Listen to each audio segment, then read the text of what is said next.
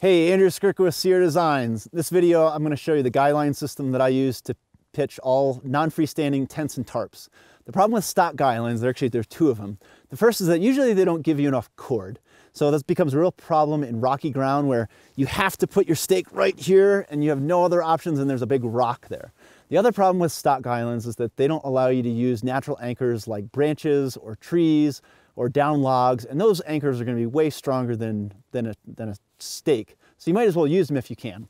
So the Guyline system that I'm going to show you, it's really easy to learn, it's easy to adjust, it doesn't require any hardware, it just requires some cord and for you to learn a couple of knots. So let's get started. If you'd like to use this Guyline system, it's really best that you remove the plastic hardware that comes with the shelter.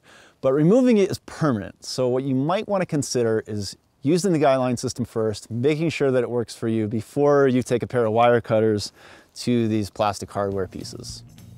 You go ahead and clip this little plastic piece. Usually 2 clips are best.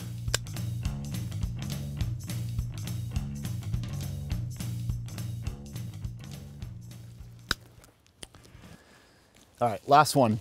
So at this point, we now have a bunch of nylon webbing loops around the perimeter of the shelter where the Guylines used to be. And what we're gonna do is we're gonna use a bowline knot to attach new Guylines back to the shelter. A lot of people get scared by knots, but don't get intimidated by them. I find that when I'm learning a new knot, the best thing for me to do is learn it from the exact same perspective every single time. And then I also find that I'll learn it much more quickly if I do it a lot. So I'd encourage you to turn on your favorite TV show, get some cord and learn these knots 20, 30 times. And it's like riding a bicycle where you never really forget it after that.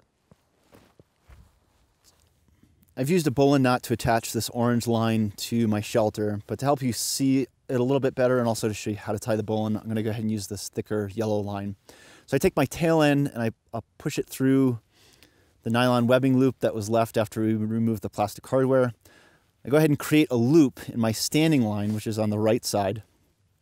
And I pull the loop so that way the standing line is underneath the tail end or my the left side.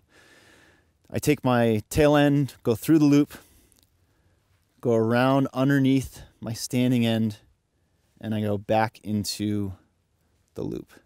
When I pull this tight, I end up with a nice loop like this, and this is the bowline. You'll notice that this is a very secure knot. It leaves me a nice loop to work with, and then finally, it doesn't require much cord, much less cord, in fact, than like the figure 8 knot, which is also used in this capacity. As you can see, I've set up most of the shelter, and to do all of the corners, I used what I call the McCarthy hitch. You could also think of it as an abbreviated trucker's hitch. But I have one final tie out that I'd like to show you in order to show you how to do this knot and to show you kind of some of its advantages. And what we're gonna do in this is we're gonna porch the front door of the Sierra Designs high root tent to give you a little bit more living area and also to increase ventilation.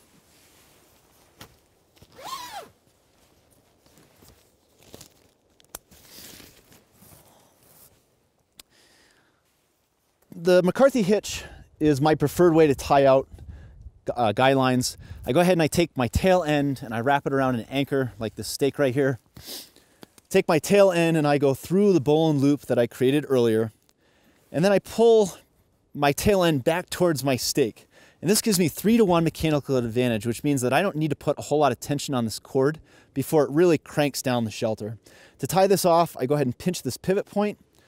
I create a loop and I take a bite from my tail end and I go ahead and pull it tight up against my pivot point. And this is a slippery half hitch.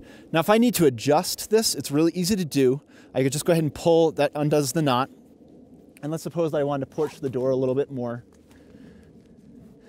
I go ahead and I can retighten, pinch that pivot point, create the loop, take the bite, pull the slip loop or the slippery half hitch up against that knot, and I'm all done. Now, let me take this a step further. So I'm going to show you how to do the trucker's hitch.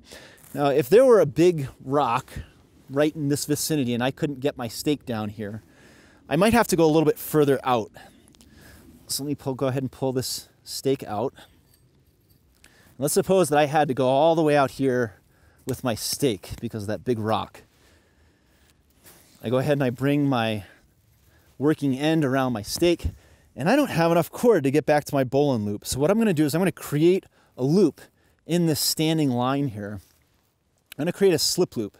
To create a slip loop, I make a loop and I take a bite from my tail end and I pull that bite back towards the stake. And now I have a slip loop. And by that I mean if it pulls, it disappears. So again, I create a loop, take the bite towards the stake. I go ahead and I take my tail end, go through the loop, and now this system should look pretty familiar.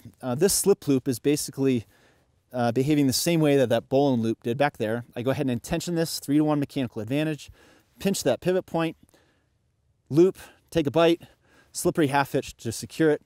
I'll also point out that I could go around both lines, doesn't really matter. Loop, take the bite, slip loop, and this here is the trucker's hitch. I've now shown you 3 different knots. I've shown the bowline,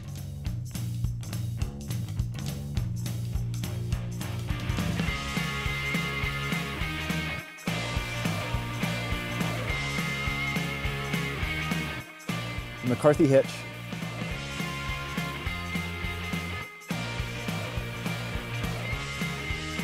and the trucker's hitch.